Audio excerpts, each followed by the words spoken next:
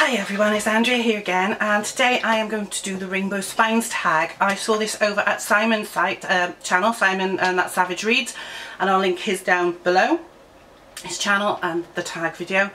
It was originally created by Lauren, Lauren on the book, so again I'll link her original video below. Now Simon did his based on the song Red, Yellow, Pink and Blue, Orange and Purple and Green, or whatever it was, you know, that we used to sing, whereas Lauren has done the official rainbow, so it's red, orange, yellow, green, blue, violet and indigo. So I've done it Lauren's way. Now the reason I'm doing this, I haven't been tagged in this, but Simon tagged everybody to do this because he says every time he tags specific people they don't do it, and I know what he's like because I've done that myself. Excuse me a second.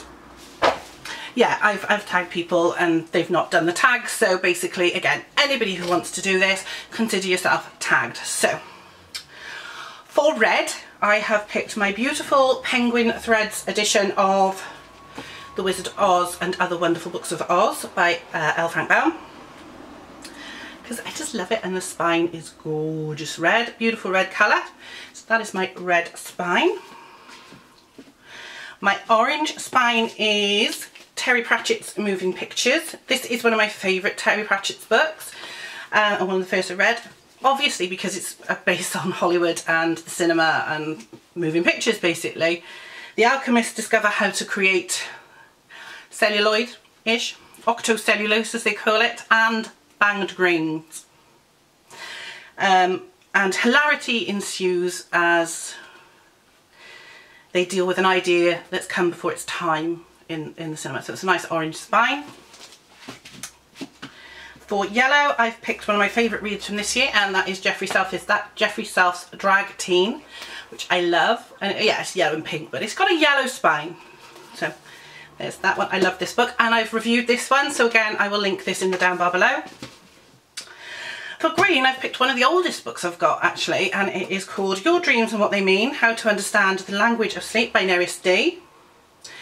Lovely book. It's slightly faded, but it is still green, and as you can see you've got all this wonderful iconography on the front and back covers, and I used to use this all the time when I was writing my dreams down. I used to write them all down.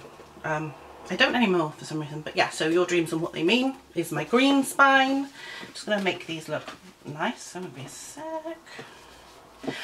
Next colour is blue, and I picked a book I haven't read yet, which I only just got, which is Anatomy of Ghosts by Andrew Taylor.